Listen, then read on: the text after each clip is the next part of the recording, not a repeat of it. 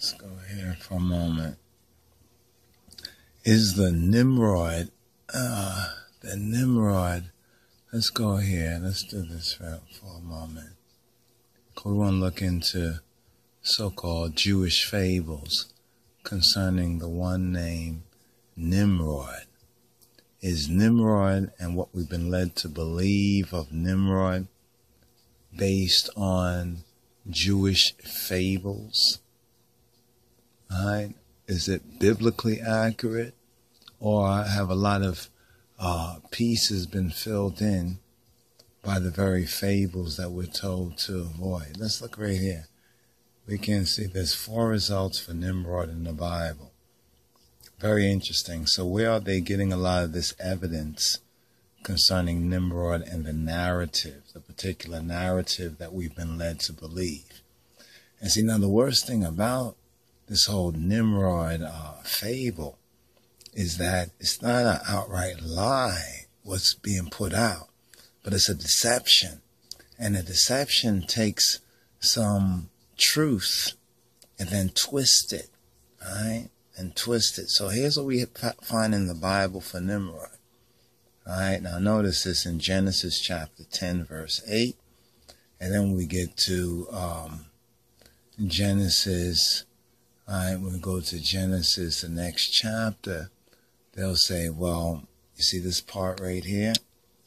They'll say, and the whole earth was of one language and of one speech. I was just watching a video, and the person putting forth the video seemed very sincere in their belief, but they've fallen into the trap of the Jewish fables, believing that their narrative, or the narrative that they are superimposing on the biblical text and cobbling together pieces of archaeology from various cultures and trying to say, well, it's all the same thing. But then notice what it says, and the whole earth was of one language and one speech, and it came to pass as they journeyed from the east, right, from the east, that they found a plain in the land of Shinar and dwelt there. Now it's very, very interesting reading this narrative, but they'll say this was Nimrod, right? And they'll say it was Nimrod because of, let's go back to this chapter right here, right? Chapter 11. And they'll say, you see right there? And Cush. Now, Cush, you got to remember what Satan says in Job. In Job, I think it's 4:4. In Job 4:4, he says, skin for skin. Man will give all that he possessed for his life. But the skin for skin, the racism, I want you to just make a note of that right there. So say Cush, because Cush overtly, obviously, is considered to be black, when the fact is that all of them, racially speaking, were black peoples or melanated peoples. But we're told that one was black, one was white, and one was Chinese or Asian. This is what we're told. Right? This is all part of the same Jewish fable right here. Right? It says, verse 9, it says, he was a mighty hunter before the Lord. Now they'll tell you that that word before there doesn't mean before. It actually comes from an Old English word, but the Hebrew word actually means before in a positive sense. But then they'll say the Jews who call themselves Jews, and let me show you which Jews they come from. All right? They come from the European Jews in the Babylonian Talmud. This is where most of the legends and that we get concerning Nimrod have their origin. All right? Have their origin. Now let's recall what Revelation chapter 2 and 9 and 3 and 9, but begin with 2 and 9 says about the blasphemy, right, of those who call themselves Jews. Now it's proven that the Jews, or the Judahites of the tribe of Judah, like the Lion of the tribe of Judah, are likened to the children of the Ethiopians, who are the Cushites. We have this in Amos 9 and 7. Are ye not as the children of the Ethiopians unto me, O children of Israel? So it's very interesting because a lot of these same ones avoid the true humanity of the Messiah, of the Moshiach, of the HaMoshiach Bein Elohim Chayim, Christ, the Son of God. They will avoid that. They say it's not really important what race so-called Jesus is. They'll say that, well, we're colorblind when it comes to that. But it's overtly racist, the Jewish fables. But they can't acknowledge the fact that the one they call Jesus, whom they call Jesus, Yeshua, HaMoshiach, is black. This is very, very interesting. And just make a note of that. Wanted just to share that right there. But let's go on. All right. So they'll say right here that, and Cush begat Nimrod, and he began to be a mighty one. Then they'll say, oh, he was a giant. Okay. And he was a mighty hunter before Yahweh. Wherefore it is said, even as Nimrod, the mighty hunter before Yahweh. And they'll say, well, here's the connection with Genesis chapter 11. We're in 10:10 right here, where it says, in the beginning of his kingdom, speaking of Namrud or Nimrod, was Babel and Erech and Akkad and Calneh in the land of Shinar. Remember, it says, as they journeyed where? From the east. But if you know where this land is, in Babylon, Iraq, over in that region of the world, and if you know where Cush is, for Nimrod to start his kingdom there, and him being a son of Cush, he must have been coming from the west. Are you following me on that? You have to look at a map. We're gonna touch on that. But here's the key verse that they miss, is verse 11. Out of that land went forth Ashur. I want you to make a note of Ashur. All right, Ashur. And builded Nineveh, the city, and the city Rehoboth, and Calneh, or Kala, and Resen between Nineveh and Calneh, the same is a great city. I think this is interesting because, it says great city. Mystery Babylon. So there's some mystery to this Babylon. And it's the Jewish fables that confuse the whole issue. The latter-day Jews who call themselves Jews and are not, but are actually Luciferian so-called Jews, the synagogue of Satan. Now, this is not to say all so-called Jewish peoples, but if you don't know about the Sabbateans and the Frankish and all of those folks there, then you're not really going to understand this. And this is why a lot of them will avoid, a lot of these conspiracy theory people, they'll avoid the issue of the Jews, right? In the same way that in this new so-called black video, Hidden Colors, they avoid the issue of the Jews and their role in the slave trade, the Jews who are the European Jews. Right? They also avoid the issue of the true Jews, the black Jews, the Jews who are like the children of the Ethiopians unto me, O children of Israel. They will avoid that right there. So this is why I'm touching on this, because more and more videos I'm seeing these narratives about Nimrod, and people go off like that's what the Bible's really saying, yet they don't identify that this is based on latter-day Babylonian Talmudic Jewish fables. But here's the interesting thing. Hawaria Paulos, right, the great apostle Paul, who was raised as a Pharisee. So he understood these teachings, right? And he opposed them in the Moshiach. He preached the Moshiach. His eyes were open to it. And here's what he says. We have right here, when we look up fable and fables, right?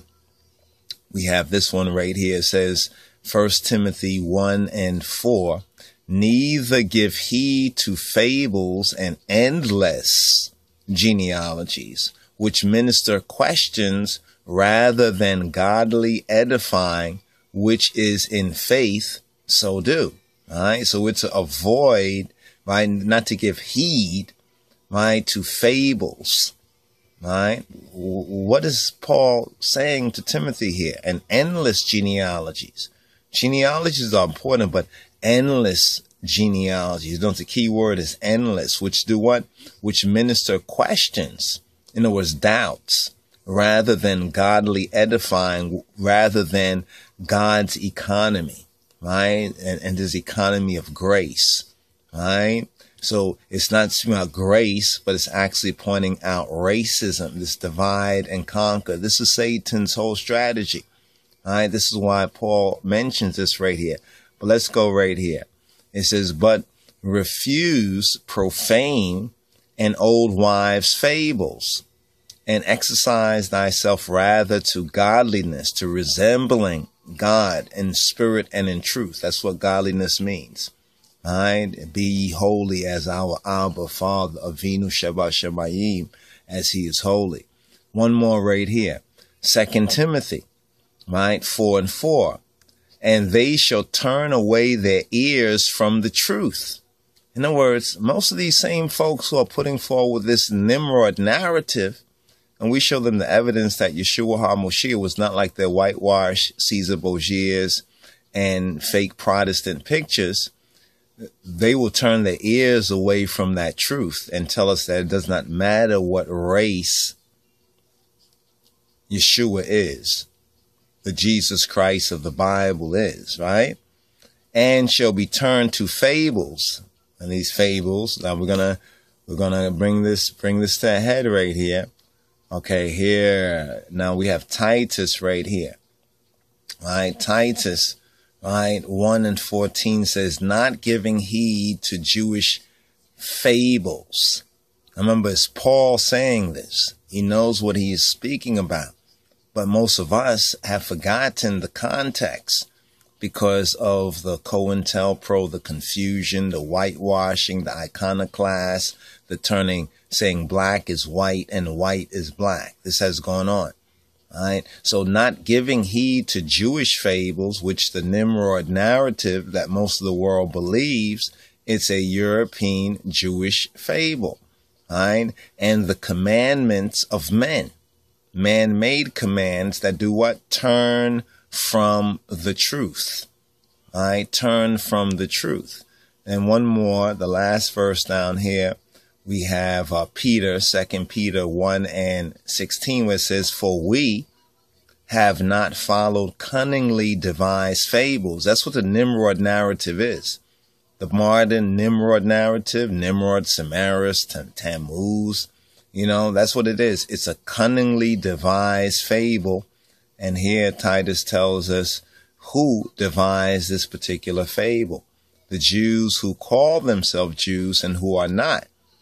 Right? Because even Paul speaks about the Jew is one truly who is circumcised in their heart, not just the outer, but it's the inner, the spiritual one. That's why Christ says salvation is of the Jews, to say of Judah, the line of the tribe of Judah. Right? For we have not followed cunningly devised fables when we made known to you the power and the coming of Adonenu Yeshua HaMoshiach, Geatachin Jesus Christos, and we were eyewitnesses of his majesty. Very, very interesting. So, this is why I'm beginning to touch on this issue too, right? Because as we investigate the whole Nimrod and Samaras fairy tale, I mean, it's a fairy tale. Straight up, it's a fairy tale. Like I said, there's some other vids that this might be a lead on that particular video. And we want to just put it out as a question, or maybe just make it as a declarative that the Nimrod story, right, the so-called Nimrod story, is a Jewish fable, right, is a modern, Jewish fable.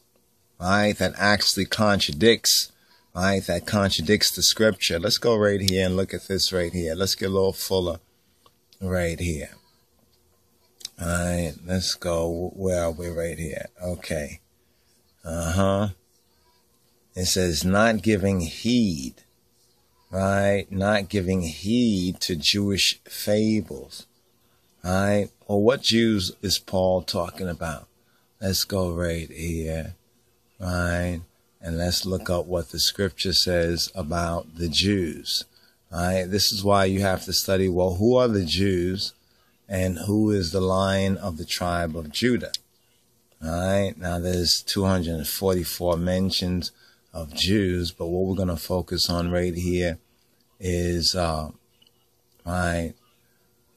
Revelation. Now the Jews who don't believe in the Moshiach, this is the point right here. It's interesting that we have Christians that say they believe in Christ and they will adopt the fables of the Jews, right, who do not believe in the Moshiach. All right, this is very, very interesting. All right, and okay, so here's the verses. Here's the verses that we want to focus on right here. Here we go, right here.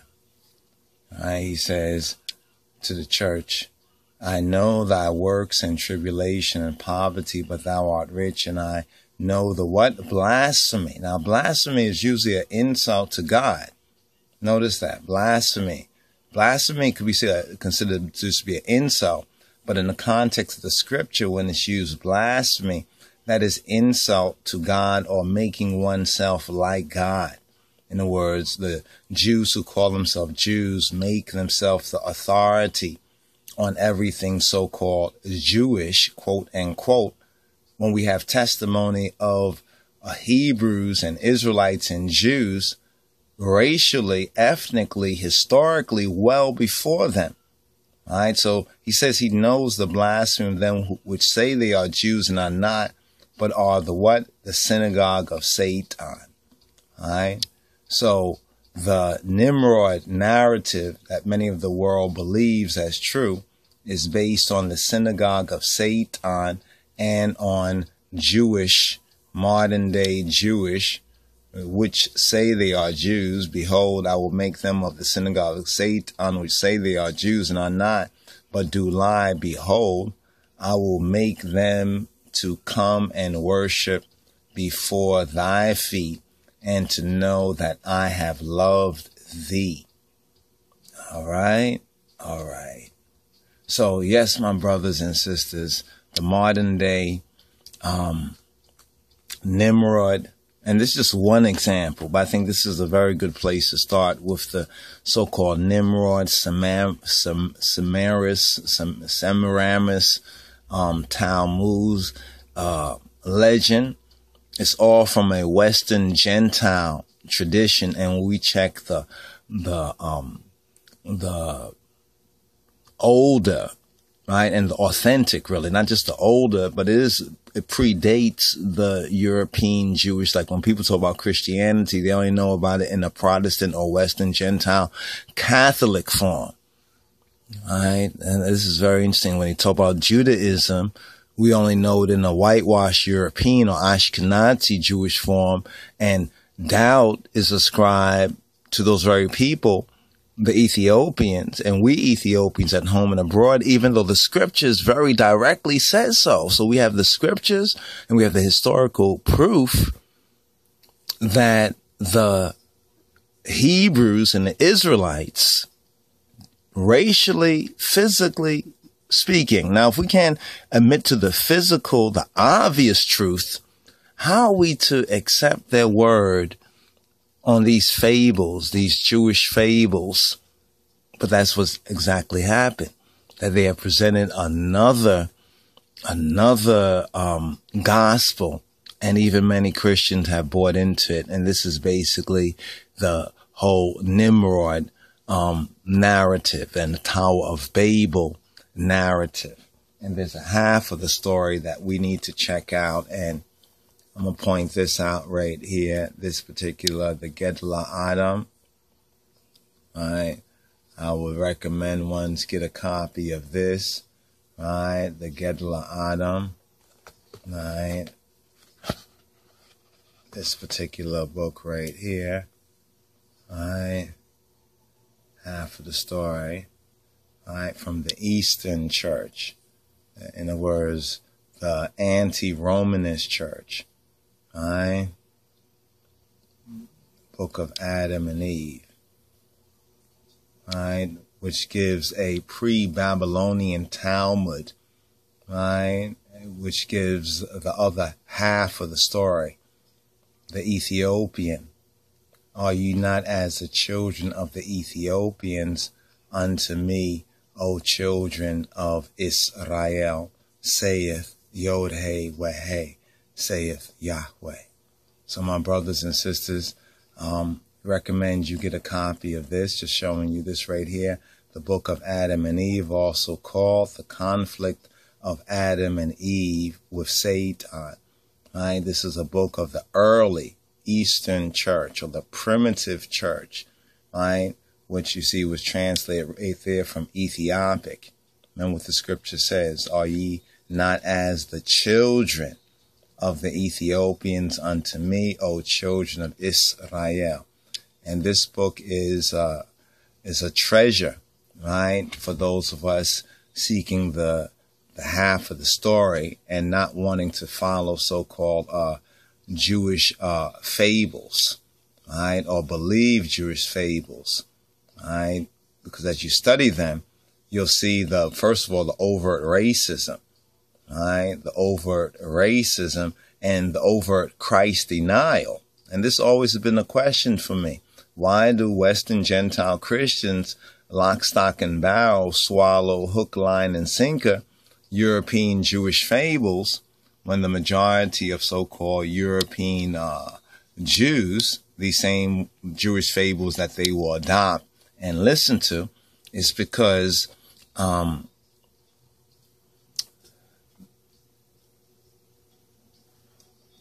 they're in bed together in that sense, the so-called counterfeit Jews and the counterfeit Christians. And that's basically half of the story right there. Some more to come on this. This is Wyndham Yadin, right? This is Rastafari Rabbi reporting for the Lion of Yehuda Society of His Majesty. Stay tuned, brothers and sisters, and be sure to subscribe to this channel and also to Rastafari Groundation. Shalom.